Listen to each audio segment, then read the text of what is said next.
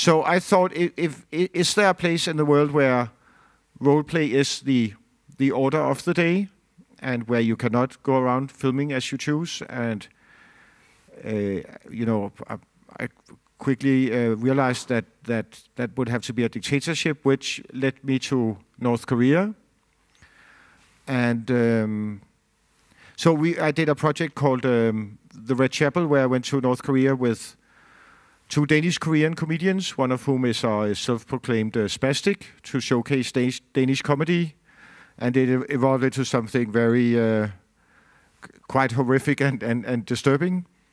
And afterwards, it was aired in Denmark again as I think this time a 3-part segment, broadcasted in the month of December on Fridays. If the only people watching television on Fridays in December are people who are not invited to Christmas lunches, where most Danes go to get very drunk. So the ones who are at home are really, aggressive and boring people.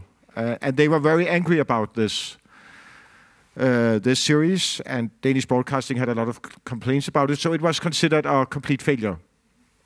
But luckily, my producer, whom I was working with back then, he left Danish broadcasting to Centropa, Lars von Trier's production company, and we discussed doing a feature-length version of this North Korean project, The Red Chapel, and soon after it premiered at Nordic Panorama, and then at Sundance, and then my film career began.